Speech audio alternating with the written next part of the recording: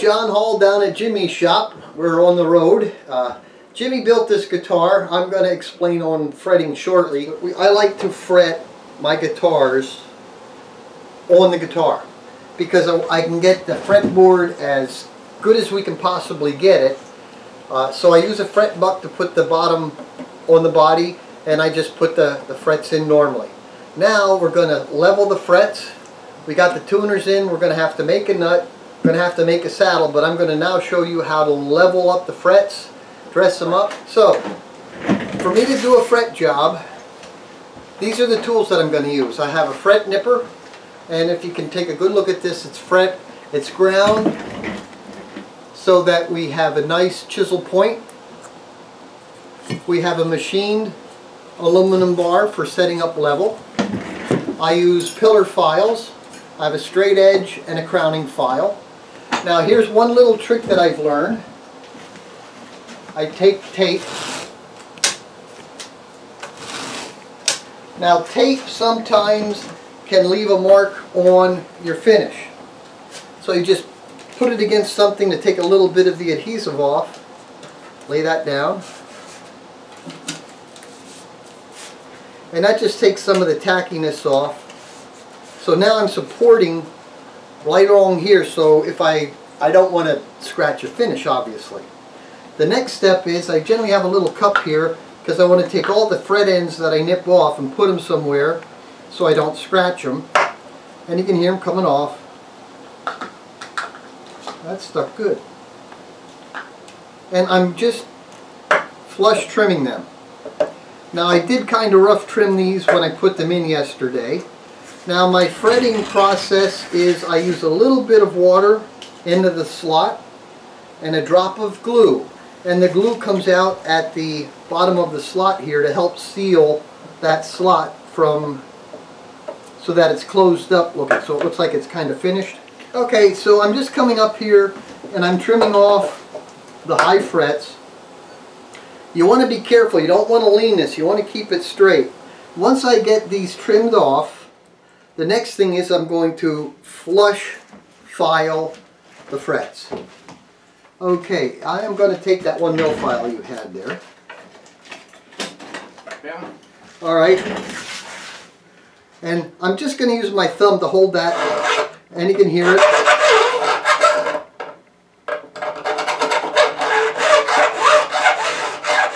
So I kind of work over the body first.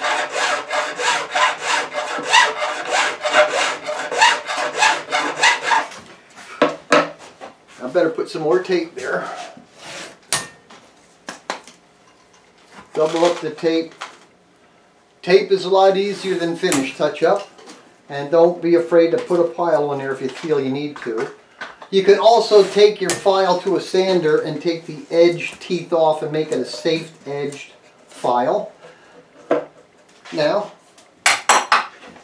and tap your file to keep the filings out of it. And you can hear it as it flushes off.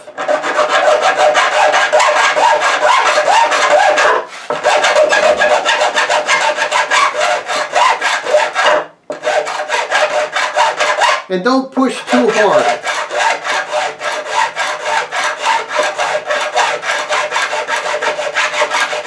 What angle are you trying to get at there? Right now I'm going square with the fretboard because I am basically trimming the frets even to the fretboard in this stage.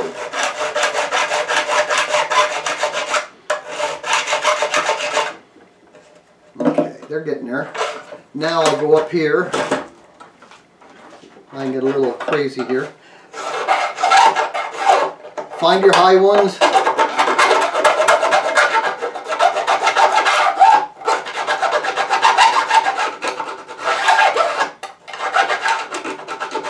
And then once you get them kind of even, you can start riding up and down.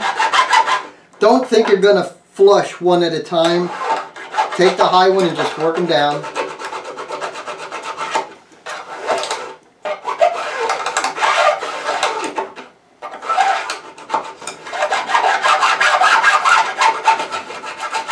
Oh, your wheels are rolling.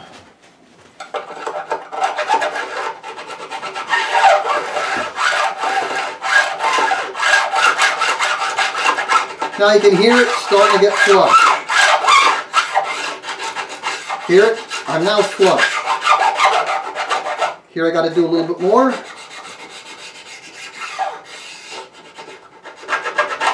Now, you can see I have them flushed off.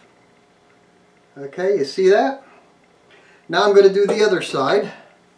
And since I'm right-handed, I got to flip the guitar. I can do a lot of things right-handed and left-handed. This is one of the things I cannot do.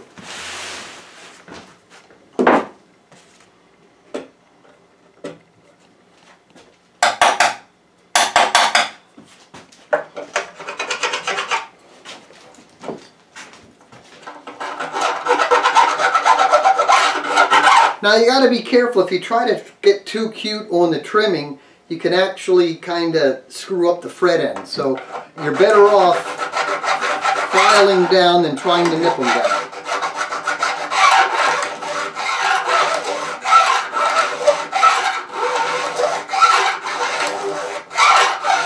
And I can't stress this enough. Don't over push, because that's when you get the file skating.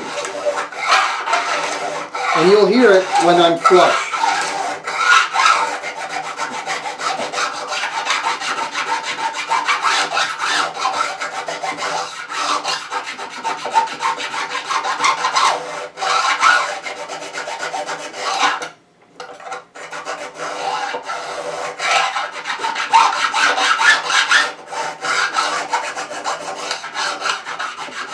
You can hear it. I'm good up here, a little high here yet.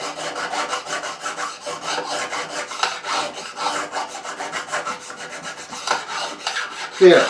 So that's level. And you can see that side's level. Okay, now the next thing I want to do is now I am going to put my bevel. I'm going to start beveling the frets. Now, what you want to do, 25 to 30 degrees is pretty much where I like to be, and being an old machinist, I can do this by hand, but there's a lot of nice little jigs out there, and I'm just going to hold this over. Like this. Oh, he got one. So you can see there's an angle there. You can see that. Okay. Make sure you don't hit the top.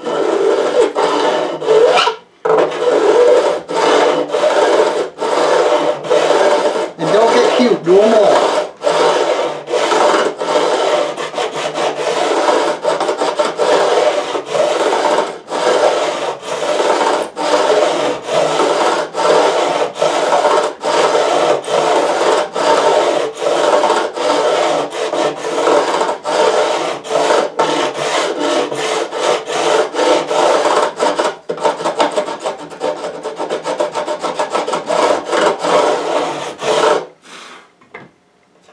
Now I can feel that we're getting a nice bevel.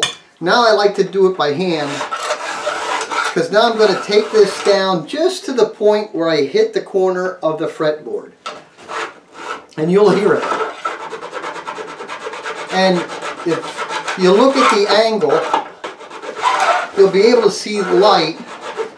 Come over here and take a look right down here. You can see light, where I can see that I have the bevel is still not to the fretboard. You see that? Mm-hmm. Okay. So now I'm going to bring that down. And yes, you can use the block if you want to. I'm using my thumb to set the angle. And now we're getting it closed up. If Glenn takes a look at the picture, you can now see we're just about there.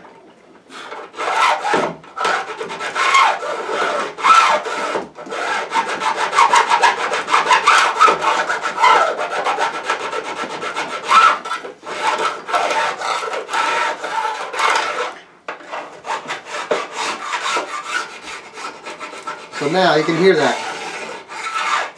I'm touching the fretboard. Now when I run my fingers down here, you aren't getting your fingers cut up. Now I got to do a little bit more down here at the bottom by the sound hole.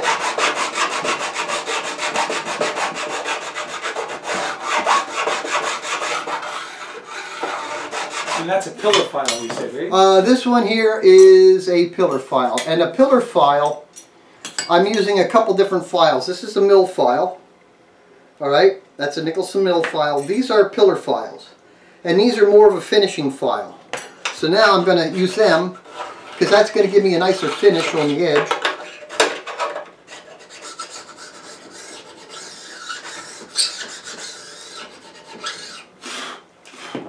Now, if you look down the edge, I want to take a look myself here. Okay, alright. You can see they're like little soldiers in a nice, neat row. You got it? Now I'm going to do the other side.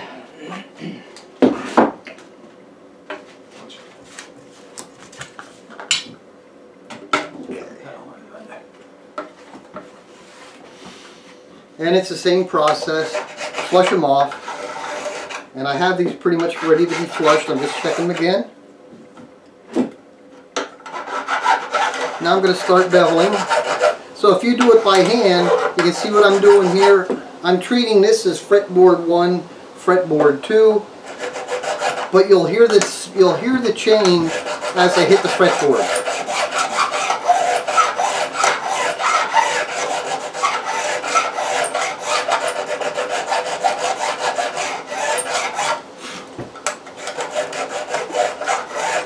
And I'm looking for the light underneath the fret at the fretboard so I can see when I'm touching the fretboard. Now when you're going to the body, kind of keep this end up a little bit so you don't do that.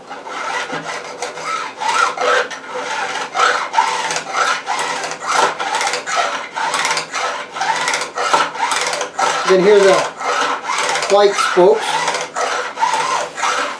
Now it's going to start going away.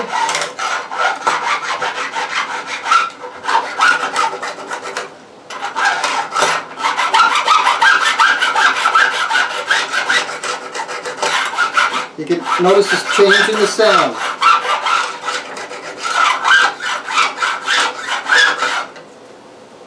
And that's pretty much there. Now be careful of the filings, because they can leave, if you get them in your fingers and you go like that, you can put little micro scratches. But I'm just running my fingers against here, and I can feel that the tang is nice and easy. I can feel the sharp corners of the fret wire. We're going to take care of that in a minute. So now, as of right now, I think I'm pretty close. I want to do a little tweaking right here.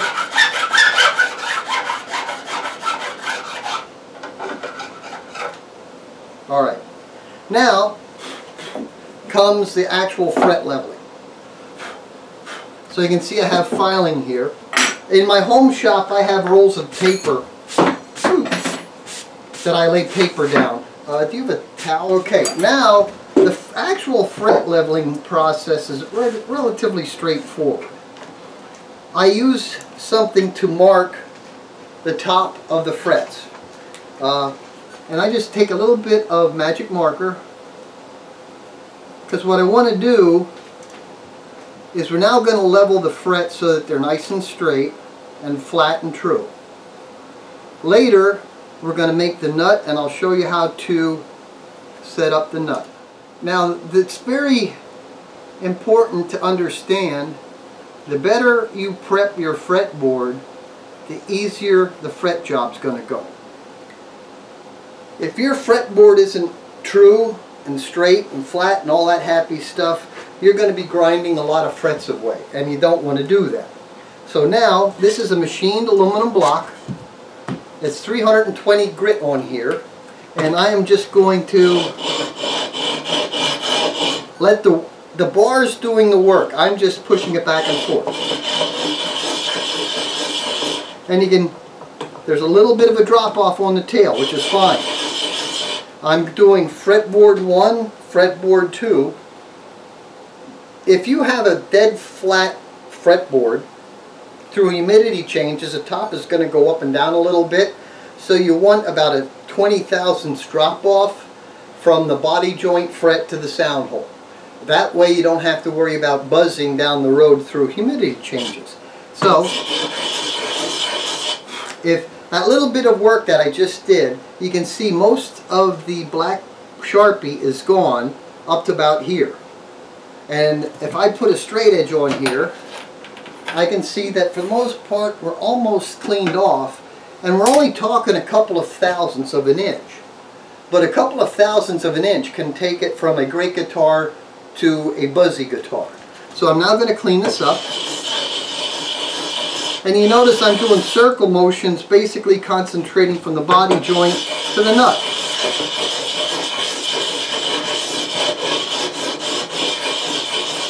Now for the extension, you can see there's just a little bit of a kickoff.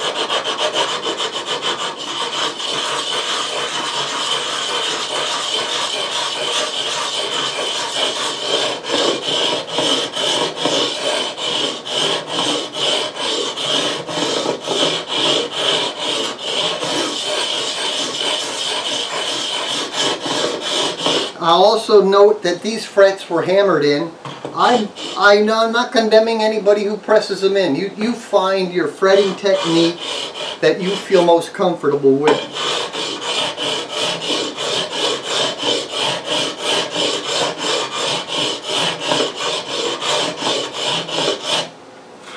This is my lowest fret right here. You can see I'm starting to hit it. So I don't have to necessarily see all of the top of the fret go. I'm just watching the black disappear. That's all I want gone.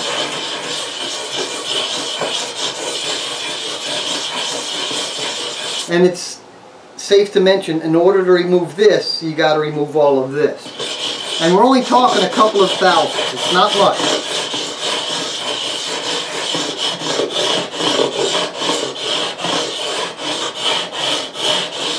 And you can hear we're not flapping anymore, so all of the frets are basically level.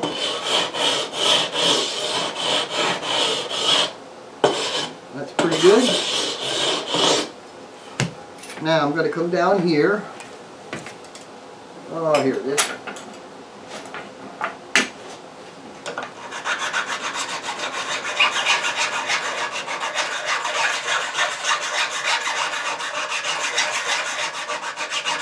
Now your, let's call it your correction of angle, whatever you want to call it, when you're at the saddle, the angle of attack from the fret to the saddle increases as you come up the neck.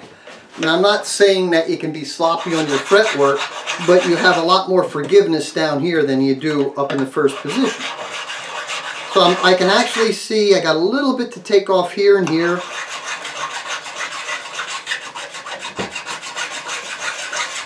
And I can actually see now I've hit the black. So he can take, because the next step will be crowning and dressing the fret ends. So now that I know that I have my fret plane reasonably trued up, and I'm going to sight down it. And as you look down there, you can see all of the frets are nice and easy. The black right now is giving a false read because there's black ink on there. But when we clean this up, you'll see that that's nice and true. The pillar file has a safe edge. It's a very, very fine cut. And now what I'm going to do is I'm just going to break these sharp corners that I created from the angling process. And what I'm doing, let's see, this might be a little better file. And I'm just walking it and rolling across it.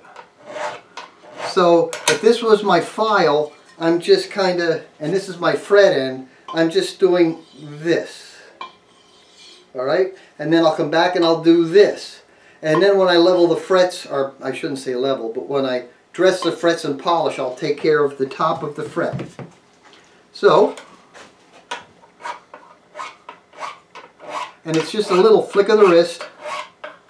All I'm doing is taking that sharp corner from all of the geometry we just put in. So I can rub my finger up this way and it feels good. That way, not so much. And don't push very hard because you can leave a mark on the fretboard. And you can see I'm just following up with my fingers. I'm coming up. Now when you get over the body, you kind of got to learn to do a little snap filing. You don't play up here, but you still want to have them nice. Now when I run my finger up and down there, it feels pretty good. One right here's a little touchy yet. Now the next tool I'll be using will be the crowning file, and I'm going to take a fret protector and sandpaper to do the polishing. So I'm going to start right here.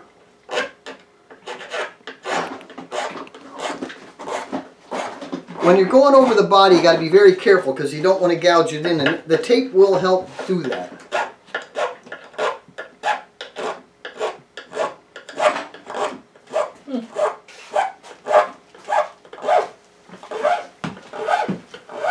Now some people will tape the fretboards off. Some people use fret protectors.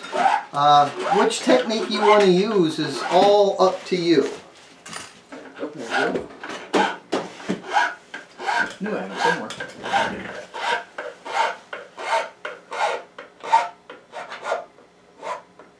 So I can see my flicking here.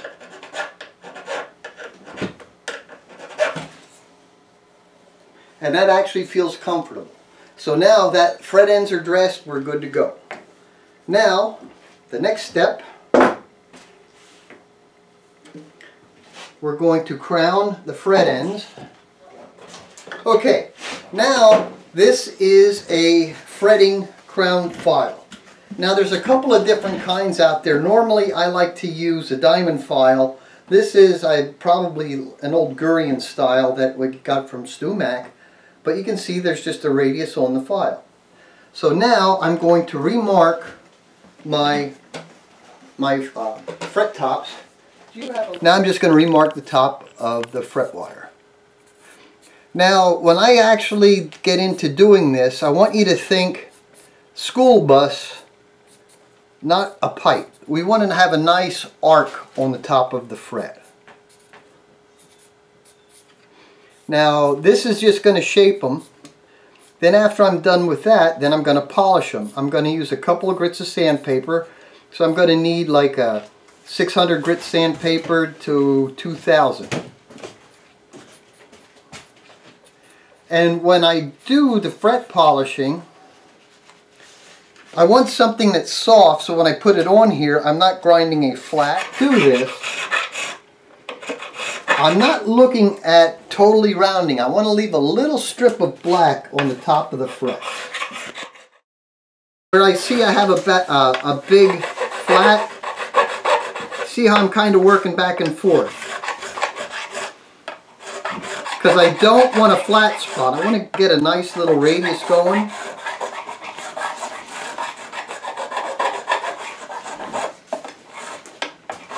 Now for those of you that have trouble with your fret ends, you could also cheat and use this tool for rounding the fret end a little bit, and I'll show you that trick in a minute. It's more common to have a flat spot near the end of the fret, but you can see how I'm just going to rock in, and you can come in at an angle on one side, an angle on the other. As long as you can see that bead of ink on the top, you know you haven't lowered that fret. And again, you aren't pressing very hard with your, maybe a pencil. And I'm watching the corner, the sharp corners that I've created, and I'm just knocking that off.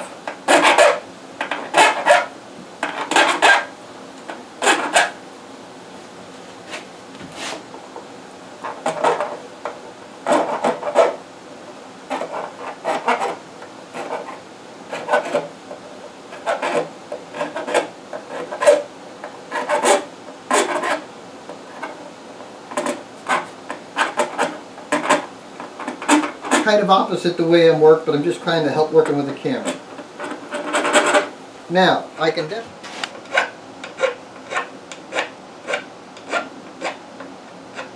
I call this snap filing for lack of a better term.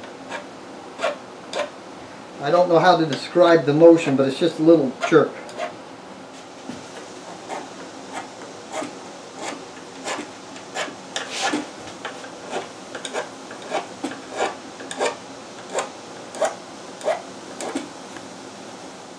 I'm going to take 600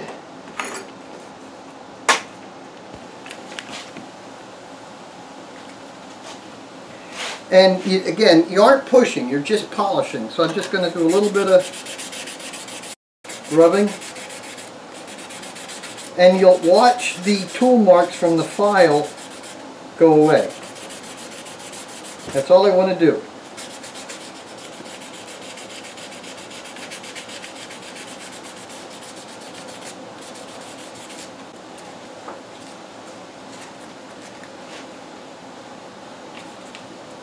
See, we're going to start using this one. There I go.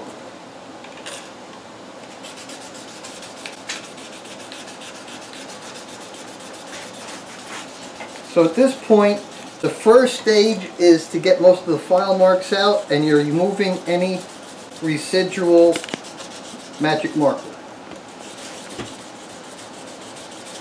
And as soon as this is not cutting, find a new piece, a new area of the sandpaper that is.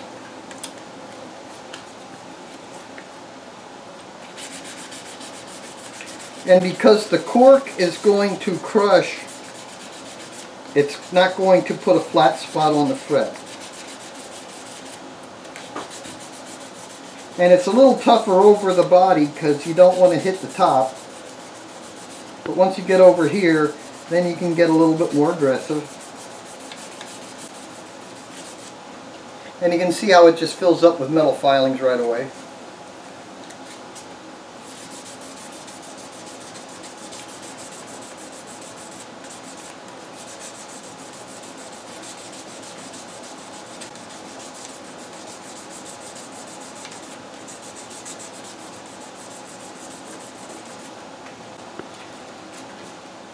And another nice thing about this gives you hand cramps, which is really, lets you know you're alive.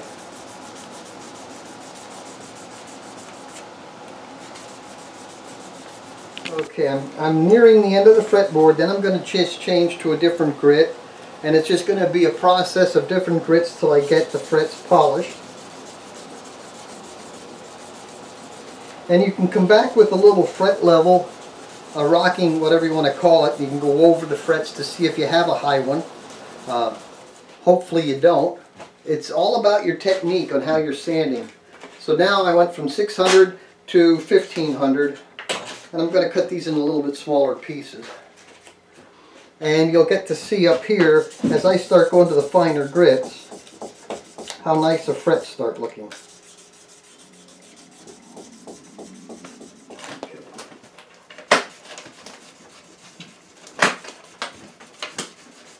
Okay, now the frets are reasonably polished, and you can see I got crap on my hands, so I'm going to go wash my hands for the next step because I don't want to be handling the guitar with metal filings on my fingers. Okay, so now I got clean hands. I'm now going to just rub the fretboard down again with 4/0 steel wool. I'm going to clean her up.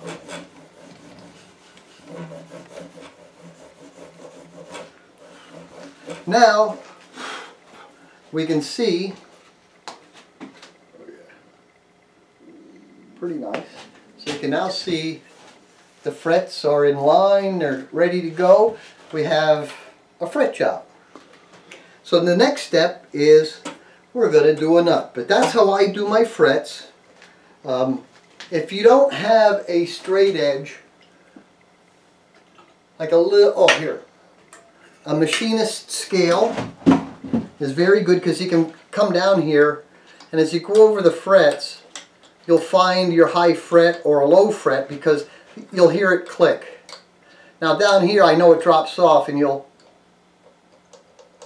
see, so that's the high fret, but this is fretboard 1, fretboard 2, and as you can see we don't have any high frets. So that fret job is complete. And now the next step will be doing the nuts, and that will be another video. From our shop to yours, thank you, Jimmy. Bye.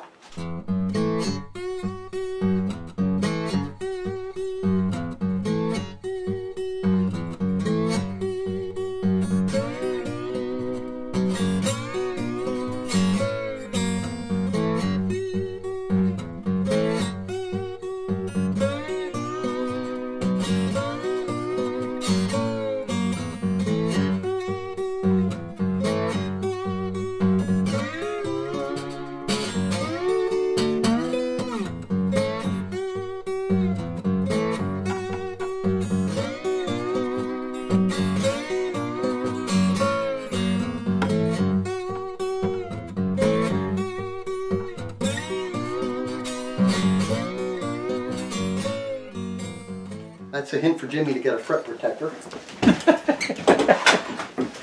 Wake up. No luthiers were injured in this video, yet.